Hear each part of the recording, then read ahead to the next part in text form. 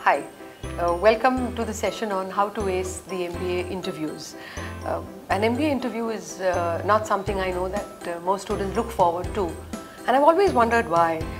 To me, it means that you've cleared the first hurdle, you've cleared the written test, you've gotten your mark, which is why you've been called for an interview.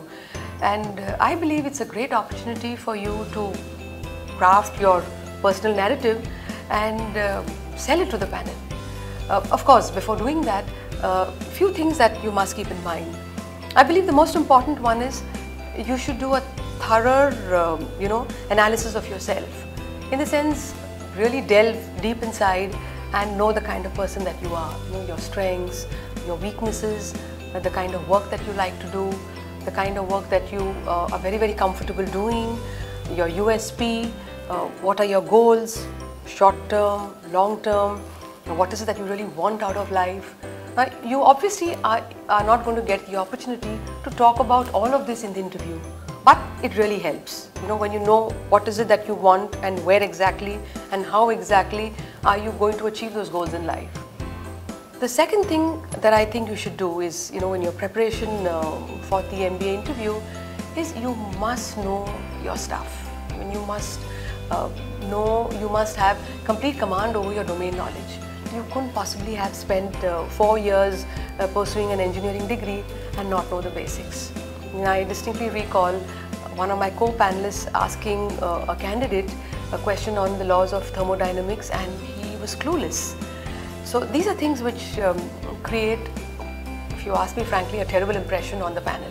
If you don't know what you studied in 4 years, if you're a commerce student or a humanities student, whatever, you should know the stuff that you've been studying for so long.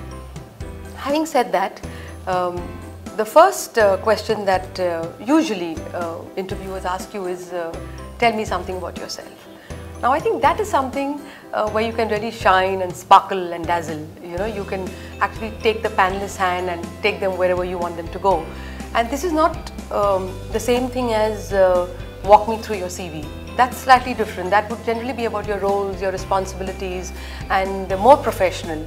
This, of course, has a personal aspect to it as well. Also talk about interesting aspects of your personality which you would want the interviewer to know. Particularly if you have some interesting hobbies or an interest that you're extremely passionate about. For instance, if you play a musical instrument, you're an avid trekker, or if you're a blogger, you're a cinema buff and you write a blog on cinema, I think that's great. It adds a completely different dimension to your personality. That's one thing where I believe that that's the first terrific impression that you can make. Then of course you have the most obvious question of all, why an MBA?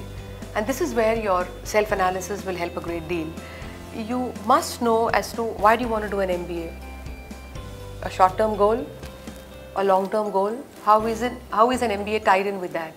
Like for instance, you've reached a wall as far as your career is concerned, and you know that to get past that you need an MBA.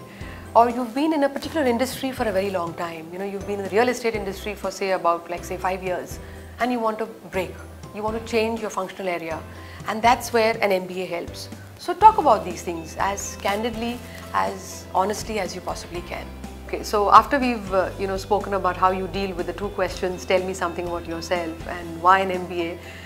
Last couple of pointers that I'd like to really share with you is that the first thing is be yourself, be natural. I know that's easier said than done. You are stressed and you are overwhelmed by the entire interview business, but relax, be natural, be yourself.